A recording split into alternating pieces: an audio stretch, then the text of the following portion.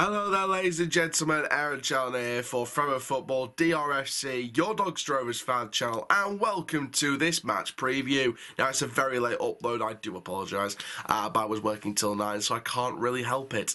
But this is previewing the upcoming game at the Valley against Charlton Athletic. Obviously, they sacked Nigel Atkins. They got Johnnie Jackson as caretaker manager, and of course, they beat Sunderland in that first game under the caretaker charge. So first of all, it'll be interesting to see who they pick as their next manager, and secondly, Johnnie Jackson auditioning for the role, maybe. But before we get started, guys, please like the video if you loved it, comment down below your thoughts and opinions, subscribe if you're new around here, click the notification bell so you never miss a future video.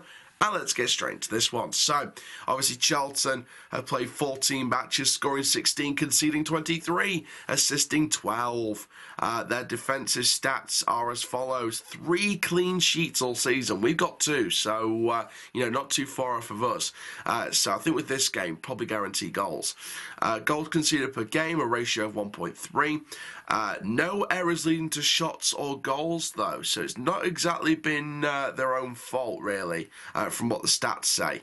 No committed penalties, no penalty goals conceded either. 1 clearance off the line and 1 last-man tackle. So, statistically, officially, there's not been any errors leading to shots or goals this season, which I guess could be wrong, but it's what SofaScore says anyway.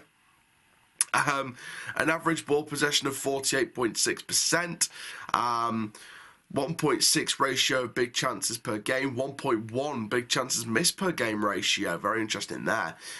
Goals inside the box, 15 out of 117 chances. Goals outside the box, 0 out of 48. So they're not afraid to have a crack.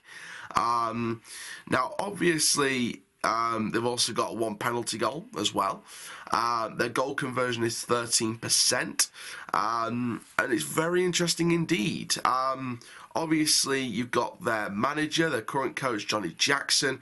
Currently in the table, they are sitting 22nd, so we beat them, we go ahead of them, no matter what. Obviously, we'll have to rely on Fleetwood and Shrewsbury to drop points to have any kind of chance of getting out the relegation zone. I think what would be nice, and I think what would be nice on Shrewsbury and Fleetwood as well, if Fleetwood lose and we beat Charlton, we have to rely on Shrewsbury.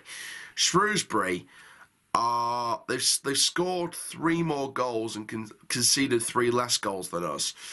So we can, if we do a nice 3-goal swing, I'm not saying it'll happen, but I'm just saying if we do like a nice 3 or 4 goal swing, or even 1 or 2 goal swing, and Shrewsbury get beat by a couple of goals, we'll go ahead of them on goal difference. So we've got a chance of getting out the relegation zone. We have to rely on other people as well. And looking at the matches going into this weekend, looking at who Shrewsbury are playing, they're playing Lincoln, so maybe a chance, who knows? But we have to do it ourselves first of all. We have to have a chance of beating Charlton.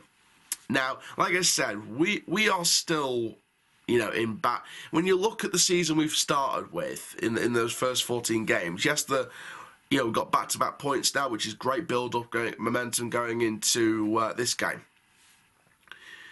Overall, in the 14 games, we still had a very bad start. Let's not put it blunt. Let's put it bluntly here. We had a bad start, very bad start.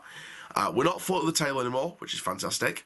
But let's go into my predicted 11 for this game against Charlton. So, Dahlberg in goal. I've gone with Horton at left back. I think Lowe had a very poor game against Cambridge, so I would say drop him and give Brandon Horton a chance since Rowe is still out. There's a chance Rowe could be involved. If so, I'd probably start Rowe, but I think if Rowe's not starting, I'd go with Horton. Anderson, Williams and Noyle, back 4, pretty much the same, apart from Rowe, of course, if he's not fit. Smith, Bostock and Galbraith in there. I've put Galbraith as the advanced midfielder, obviously with Close being out for about, I think it's like 2-3 weeks, something like that. Hewuler on the left, Vilker on the right, and Dadu up front. A typical front 3. Obviously, John Taylor not available for this one. So, what is my predicted scoreline for the final part of the video?